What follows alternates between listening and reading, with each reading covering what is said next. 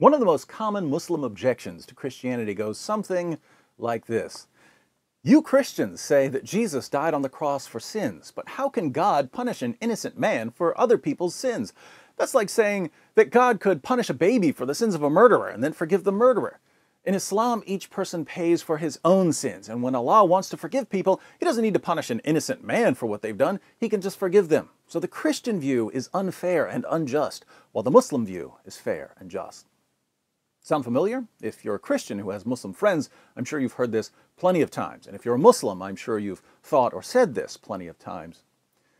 When I hear this objection, I'm tempted to refute it by quoting what the Bible says about Jesus dying on the cross for sins, and then quoting what the Quran says about the Bible being the inspired, incorruptible, authoritative Word of God, leaving Muslims with the choice of either accepting what the Bible says about Jesus' death or rejecting what the Quran says about the Bible, either of which would be apostasy, according to Islam. But in this video, we're going to take a closer look at the objection because I want you Christians out there to understand that you have nothing to fear from Muslim objections to Christianity. Muslim objections to Christianity are opportunities. You shouldn't think, oh no, what if my Muslim friend says it's not fair for God to punish Jesus for the sins of others? You should be thinking, I can't wait for my Muslim friend to say it's not fair for God to punish Jesus for the sins of others, because that's going to open the door to an amazing conversation.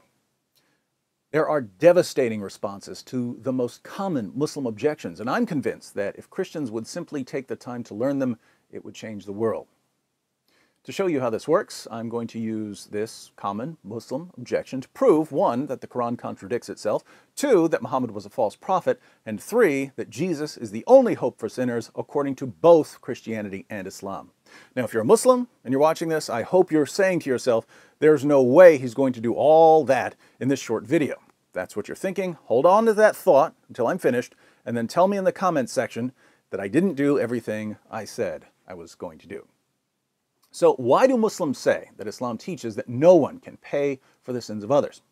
Well, if it's the average Muslim, he's just heard this from friends and family or his imam. But if you can find a Muslim who actually knows what the Quran says, you'll be told that there are several verses of the Quran which say that no bearer of burden shall bear the burden of another. Let's read one. Quran, chapter 6, verse 164. Say, what? Shall I seek a Lord other than Allah? And He is the Lord of all things, and no soul earns evil but against itself, and no bearer of burden shall bear the burden of another. No bearer of burden shall bear the burden of another, where burden refers to a person's burden of sin. Chapter 17, verse 15, chapter 35, verse 18, chapter 39, verse 7, and chapter 53, verse 38 say the same thing. But Muslims read these verses and declare, you see, Islam teaches that no one can bear the burdens of others. Each person pays for his own sins. So Islam promotes justice and fairness, unlike Christianity, which says that Jesus died on the cross for other people's sins. Unfortunately for our Muslim friends, there are some problems with this claim.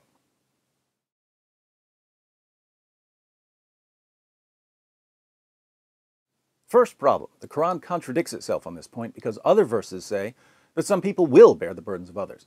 For instance, in chapter 16, verses 22 through 25, Allah says that false teachers will bear their own burdens and the burdens of those they lead astray. The passage reads, Your God is one God, so as for those who do not believe in the hereafter, their hearts are ignorant and they are proud. Truly Allah knows what they hide and what they manifest. Surely He does not love the proud.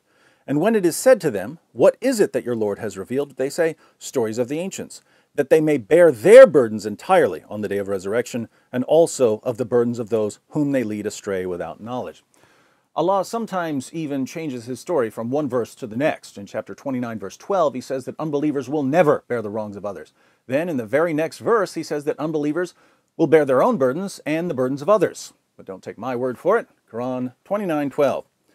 And those who disbelieve say to those who believe, Follow our path, and we will bear your wrongs. And never shall they be the bearers of any of their wrongs. Most surely they are liars. See that? They will never bear any of the wrongs of others, as long as we don't read the very next verse, which says, And most certainly they shall carry their own burdens and other burdens with their own burdens, and most certainly they shall be questioned on the resurrection day as to what they forged. So apparently some people will bear the burdens of others, thus contradicting the Quran's own, no bearer of burden shall bear the burdens of others rule.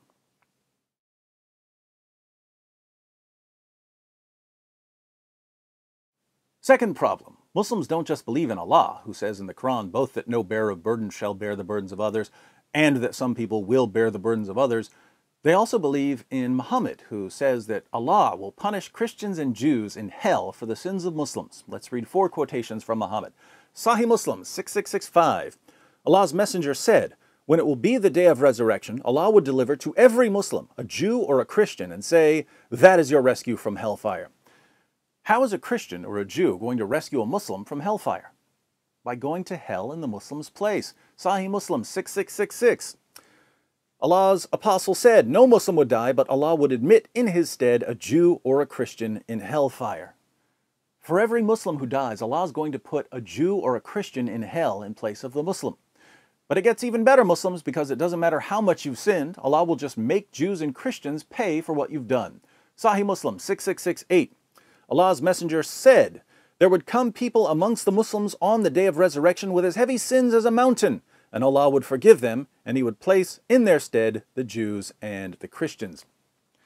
If you're a Muslim, you can have sins as heavy as a mountain. No problem. Allah will punish Jews and Christians for your mountain of sins. Summing up Muhammad's view, we have 110 Ahadith Qudsi, number 8. Allah's messenger said, "On the day of resurrection, my ummah, nation, will be gathered into 3 groups. One sort will enter paradise without rendering an account of their deeds. Another sort will be reckoned an easy account and admitted into paradise. Yet another sort will come bearing on their backs heaps of sins like great mountains. Allah will ask the angels, though He knows best about them, 'Who are these people?' They will reply, 'They are humble slaves of yours.' He will say, 'Unload the sins from them and put the same over the Jews and Christians. Then let the humble slaves get into paradise by virtue of my mercy.'" Allah will order the angels to unload mountains of sins from Muslims and put those mountains of sins on Jews and Christians.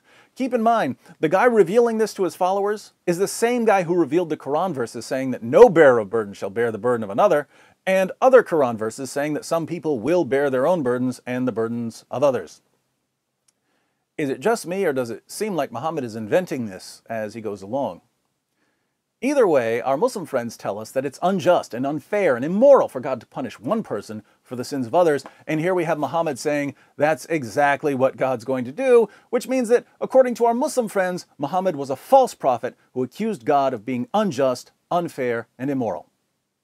And as for those Muslims who resort to the weak hadith defense, which Western Muslims use to reject any hadith that doesn't line up with their watered-down, whitewashed Walt Disney version of Islam, sorry, all 4 of the ahadith I quoted are classified as sahih. So if you're going to reject multiple sahih narrations, if you're throwing out your best material, I'm afraid we can't know anything about your prophet.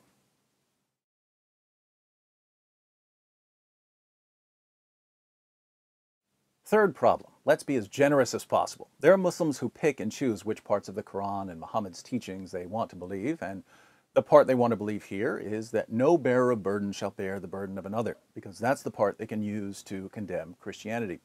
So let's pretend that the Quran doesn't contradict itself on whether people can bear the burdens of others, and let's pretend that Muhammad didn't declare over and over again that Allah will punish Jews and Christians in hell for the sins of Muslims. Let's just look at the part that Muslims want to believe. Notice what the Quran actually says. It doesn't say, "No one shall bear the burden of another." It says, "No bearer of burden shall bear the burden of another." In other words, no one who already has a burden of sin, no sinner, no bearer of burden, can bear the burdens of others. Why? Because if you've already got a burden of sin, you're under God's judgment. You're in no position to tell God that you're going to take care of other people's sins. You've got your own sins to deal with. So no one who has a burden of sin can bear the burdens of others. Excellent theology, I agree completely. But what door does this leave wide open? Someone who has no burden of sin, someone who is sinless, voluntarily bearing the burdens of others. Can we think of someone who has no burden of sin? If you're a Muslim and you're shouting, "Muhammad, please open your Quran and read chapter 40, verse 55, chapter 47, verse 19, and chapter 48, verse 2, where Allah repeatedly commands Muhammad to ask forgiveness of his sins. Then read Sahih al-Bukhari, 6307, where Muhammad says, "By Allah, I seek Allah's forgiveness and turn to Him in repentance more than 70 times a day." 70 times a day, that's like every 20 minutes. What was this guy doing? Muhammad is not sinless in Islam, but Jesus is. The Quran, chapter 19, verse 19, calls Jesus faultless. According to Muhammad, Satan touches every child born in the world except Jesus. Satan couldn't touch Jesus. Sahih al-Bukhari, 3286. The Prophet said, when any human being is born, Satan touches him at both sides of the body with his 2 fingers, except Jesus, the son of Mary, whom Satan tried to touch but failed, so he touched the placenta cover instead. Ever notice that even the degraded version of Jesus we find in the Muslim sources is better than Muhammad? The Bible agrees that Jesus is unique.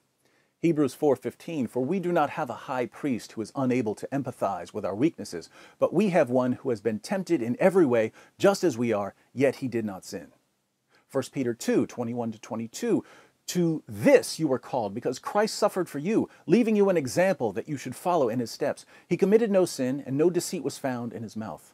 1 John 3:5, but you know that he appeared so that he might take away our sins, and in him is no sin. So the message of Christianity is that the one person ever who could bear our burden of sin did. The message of Islam is that the one person ever who could bear our burden of sin did not.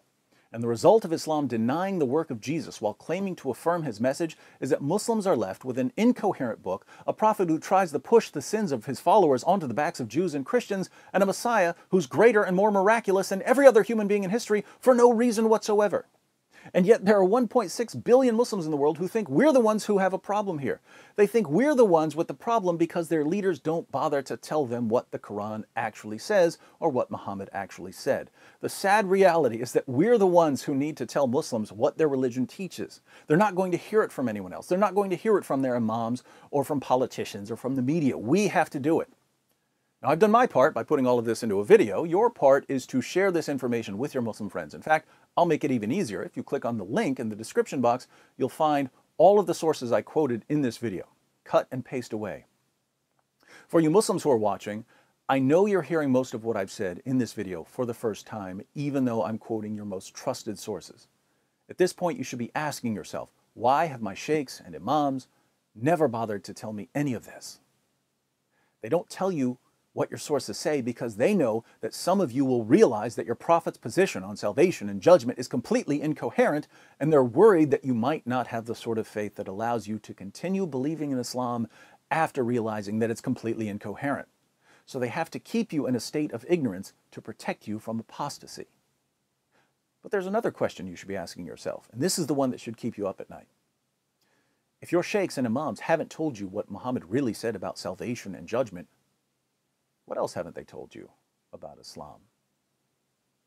I know they've told you that the Bible has been corrupted. I also know they haven't told you what the Quran actually says about the Bible. If you'd like to learn what Islam teaches about the Bible, click on this video and prepare for shock and awe.